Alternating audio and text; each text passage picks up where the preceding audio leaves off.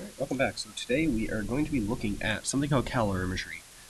So this is just more or less a theoretical concept on how we can actually calculate molar enthalpy and enthalpy change for actual chemical reactions and not relying on just looking at a change in enthalpy value. So calorimetry is just a laboratory procedure, that is it, that's used to measure the heat released or absorbed during a chemical reaction. So we do need to make sure everything is in an isolated system for this. Now obviously we're going to look at some of the calorimeters that we use and they're not really isolated, right? So the apparatus, and I just said it, that we're going to use is something called a calorimeter. And it's down below. It's just an apparatus that measures heat flow. That is it. Now remember, and I mentioned this before in one of our earlier lessons, that the system is the chemical reaction being studied, and the surroundings is going to be in the environment around the chemical reaction, which, remember, a chemical reaction is the system which undergoes a temperature change. So it's basically what the thermometer is touching. That's another way. So if you give it a diagram, whatever the thermometer is touching, that's your surroundings. All right?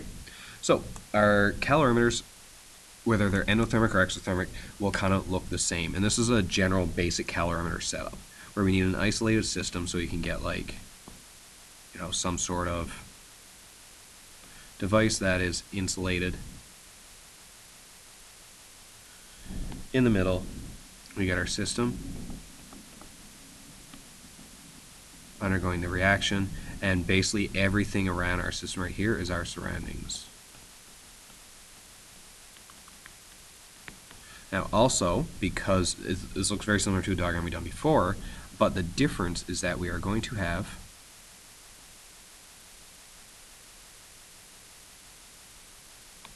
I know that looks terrible, but this is a thermometer.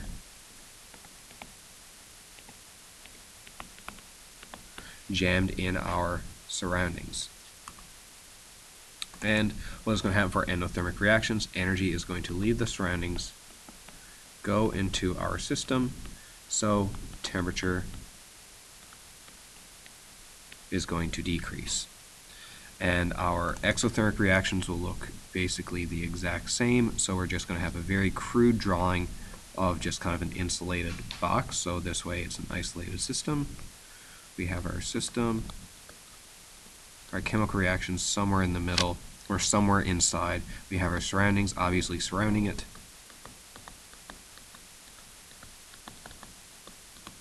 And of course we have our temperature, or thermometer, something to gauge this. Same thing.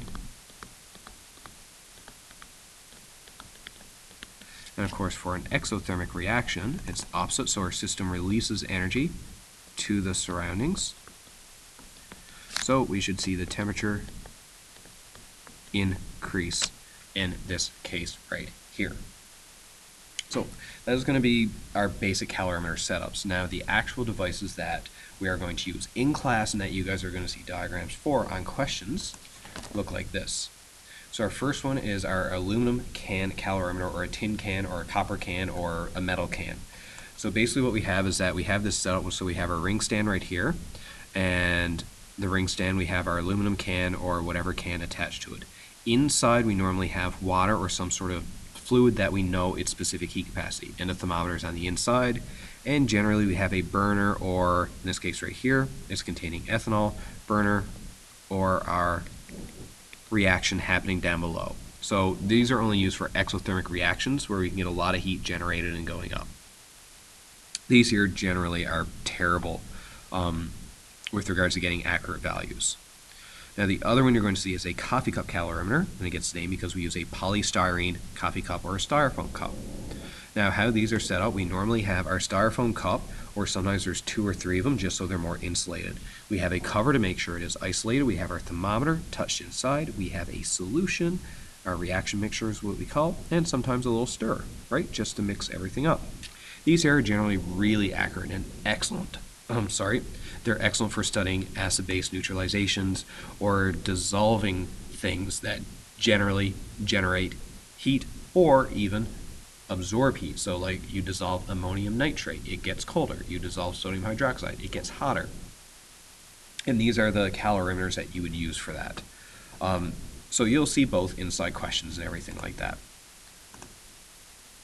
Now there's going to be 3 assumptions that we need for calorimetry. And one of them is that it's going to be hard, but you just kind of have to make the assumptions that no heat is transferred between the calorimeter and the environment.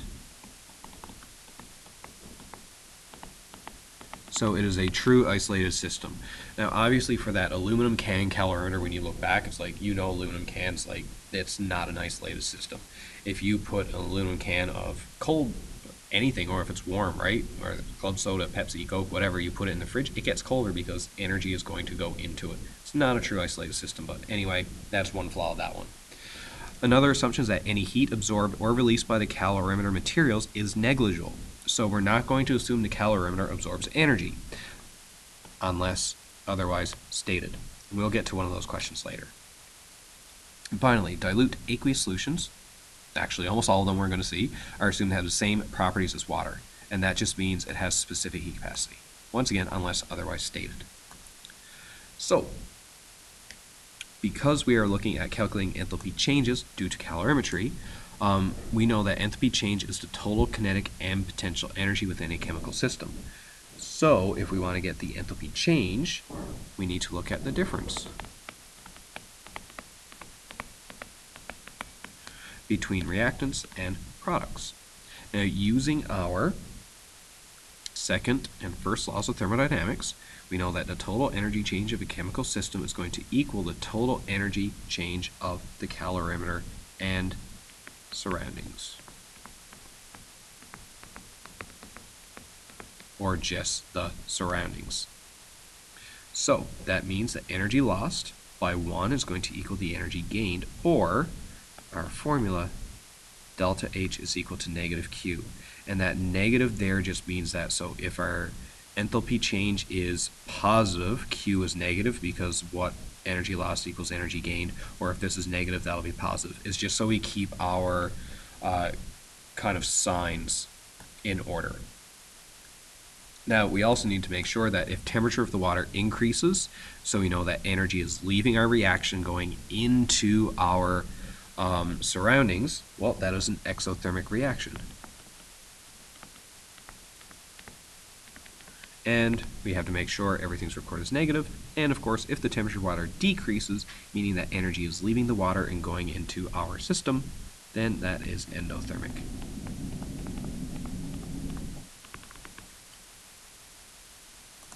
Alright, so let's look at our first calorimetry example, so using our formula there. It says here, in a simple calorimetry experiment involving burning candle and a can of water, the temperature of 100 milliliters of water increases from 16.4 to 25.2 degrees Celsius when the candle is burned for several minutes. What is the enthalpy change? So one thing that I always like to do for these types of reactions is first identify system and surroundings. So in this case right here, system is always my reaction. So that means my system is the candle. My surroundings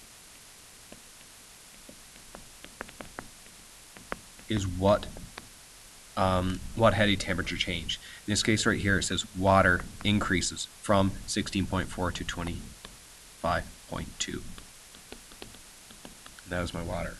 Now the reason I want to do that is you can write down all your information over here on the side, but when we get into more examples, there's going to be a lot of information there. So I just kind of like to go delta H is equal to negative Q. And I also still like to highlight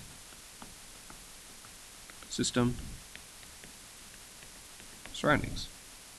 Now, for this one here, because we have a temperature change, and we know from one of our old equations, Q is equal to mc delta T, we can actually substitute this in down here.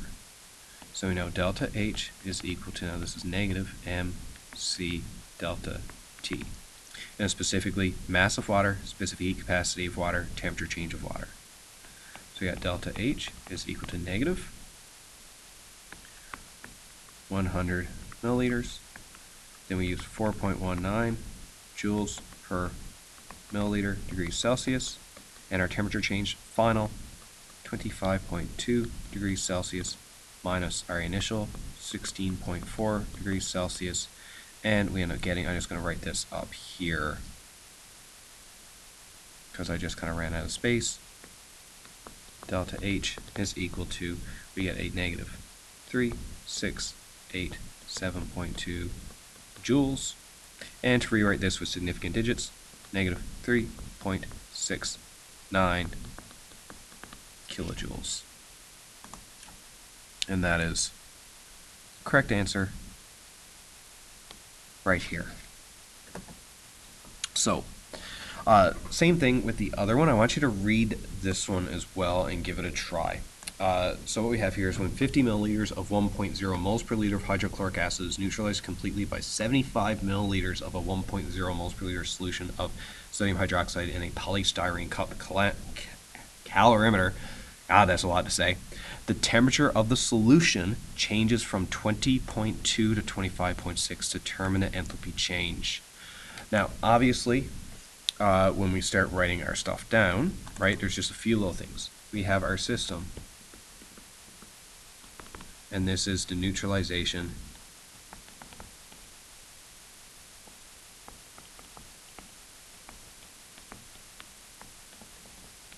reaction in our surroundings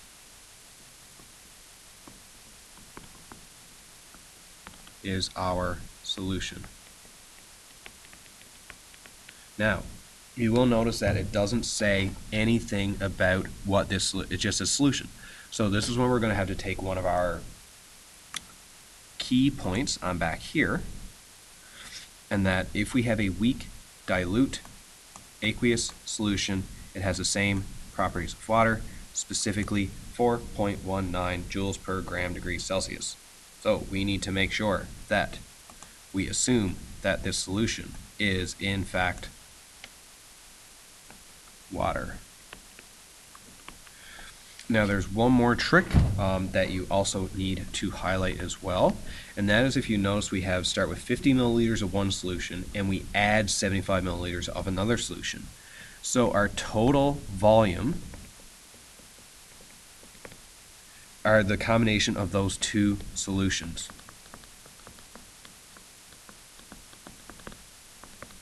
And that is our 50 milliliters plus our 75 milliliters. So when we are done, we should have a combination of 125 milliliters in total.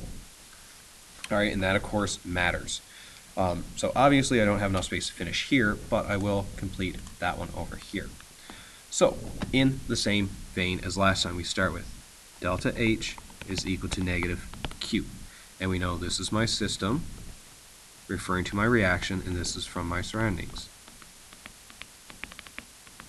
Just like before, we're solving for delta H. So it's negative MC delta T. Now this time, because the total volume of the solution was 125 milliliters, that is my total M. C, 4.19 joules per milliliter degrees Celsius, and my change in temperature is of course 25.6 minus 20.2.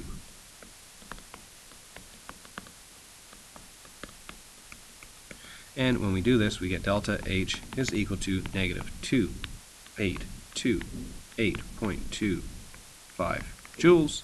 And to get this down to a more reasonable number, I divide by 1,000 to get my answer in kilojoules. And with correct number significant digits, I get 2.8 kilojoules. Now, if you just want to represent your answer as in scientific notation, it works as well, because I don't specify it must be in kilojoules.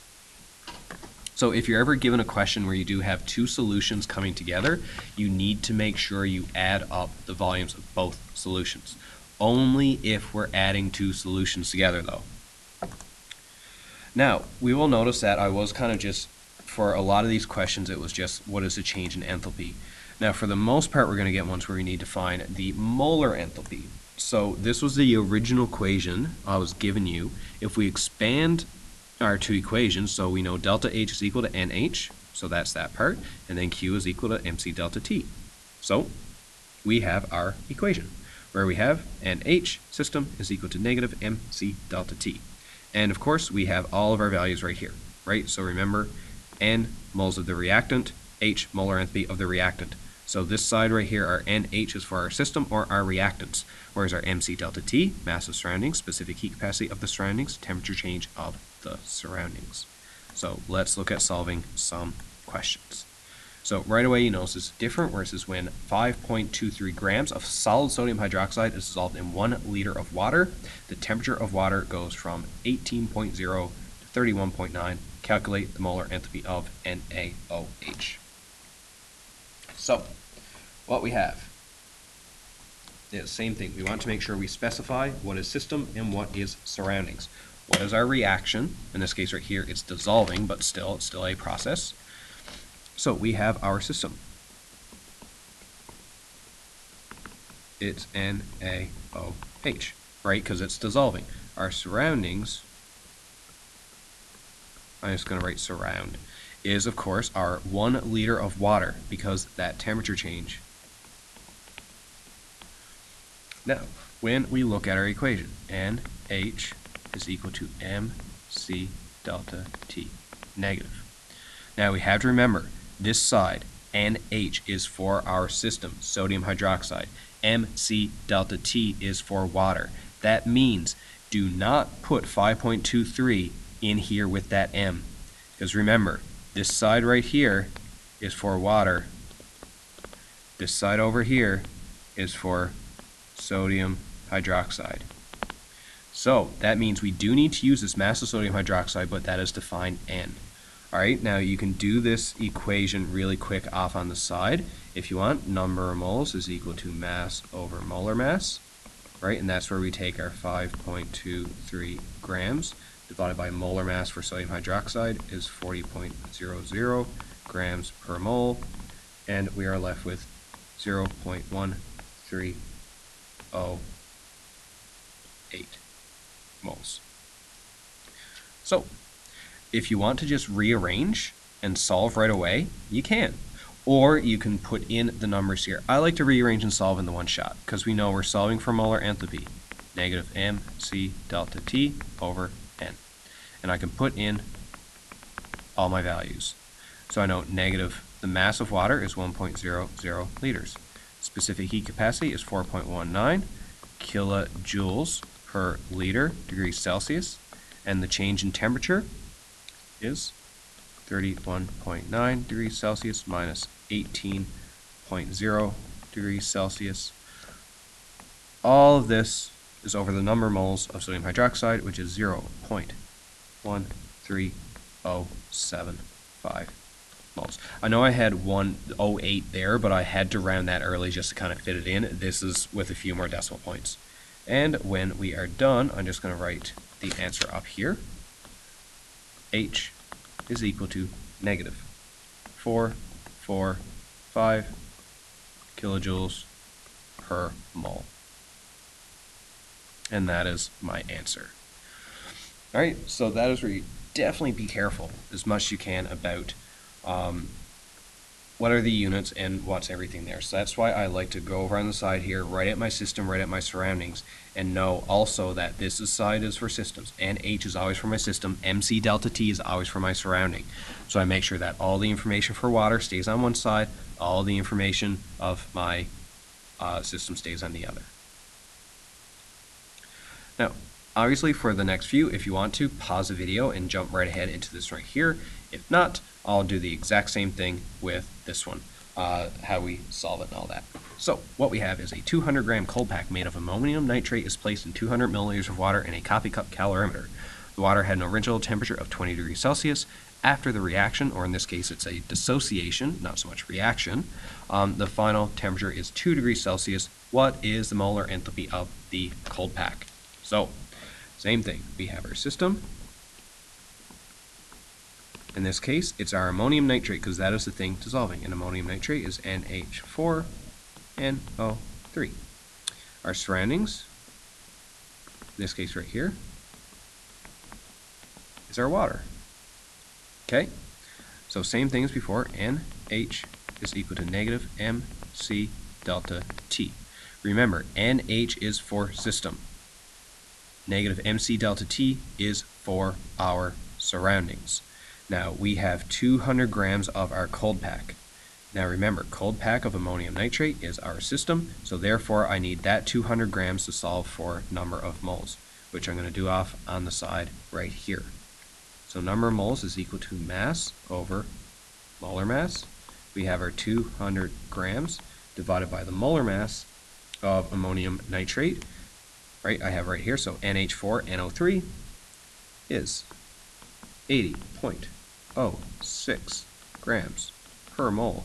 And we got N is equal to 2.4981264 moles. So we're going to use that number for N. So same thing, I'm going to rearrange the equation. H is equal to negative mc delta T all over N. When I fill in my numbers, H is equal to negative, mass of my water was 200 milliliters. Now, you can write this down and have your answer in joules. I know for the most part, molar enthalpy is always in kilojoules per mole. So I'm going to convert this into 0.200 liters. So my specific heat capacity can be 4.19 kilojoules per liter degrees Celsius. So I can get my kilojoules that way. Now, when you're writing down temperature, just be careful. Because here our initial temperature is 20, our final is 2. So our delta T, we go 2.0 degrees Celsius minus 20.0 degrees Celsius. And we put all this over 2.4981264 moles. And we get our answer this time. H is equal to a positive 6.0 kilojoules per mole. That is that one. Now, of course, we do know because the temperature was going down, it's endothermic, and it should be positive, and that's what it is. Now, for example 3, so we've done the 2 examples right there. Just try this one on your own. Pause the video and give it a go. We should get in this one right here, H should equal negative 1,262 kilojoules per mole, which you convert this into scientific notation, or, I've done this as well, you can write negative 1.26. If we want to use a different prefix, we can use megajoules per mole. That'll be the same thing as well. Alright, so give this one a try. In this case right here we have ethanol. If you're wondering about what is the chemical formula for ethanol, some of the ones in your data booklet, like here, if you look up ethanol or look in your E's, you can find the chemical formula. It's right here, C2H5OH. Do not use this value though. This is formation reactions different. So C2H5OH, ethanol. If you want to get that one done. Alright, I just want to bring light to example 4. Same thing. This one here is just a little different. This one here, calculating molar enthalpy of neutralization of HBr and KOH. Now, just be careful, like we've had a neutralization reaction before where we added a solution and a solution. This one right here, this is the only volume given, so this is the only volume of solution. But what you should get, A, you're going to get the molar enthalpy of HBr to equal negative 28.5 kilojoules per mole. And for B, you should get the molar enthalpy of KOH to be negative 32.0 kilojoules per mole. Once again, pause this and give it a try. If you don't get this, you can hop on Google Classroom, look up the answer key for the notes right here, and I'll have the answer key there, so all the workings for it. All right? But I want you to challenge yourself and see if you can get those as you're watching this. Now, the last one I just want to bring you to, this one is a special type of question where it says a student built a simple calorimeter with a 25.0 gram tin can and 150 milliliters of water. All right, so we have a tin can and water. But if we keep reading, so we do calculate the molar enthalpy combustion of ethanol, so we know our system is ethanol.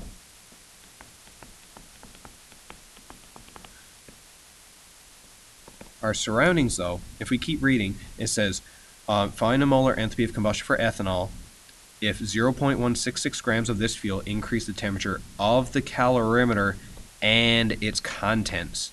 So now our surroundings are actually two things.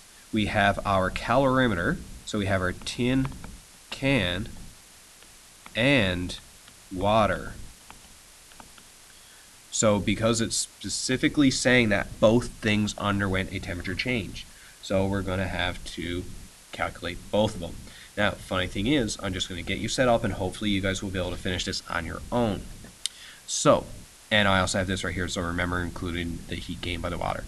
Another thing we can imagine is that all we've been doing so far was only one thing was changing temperature, and we've had our delta H is equal to negative Q. Well, technically, we can write Q total, because if we have multiple things gaining energy, well, we can find the Q value for multiple things. All we need to do is just add them together. So in this example, we're going to get delta H is equal to negative, in this case right here, it needs to be the Q of our tin can, and we're going to add it to the Q of our water.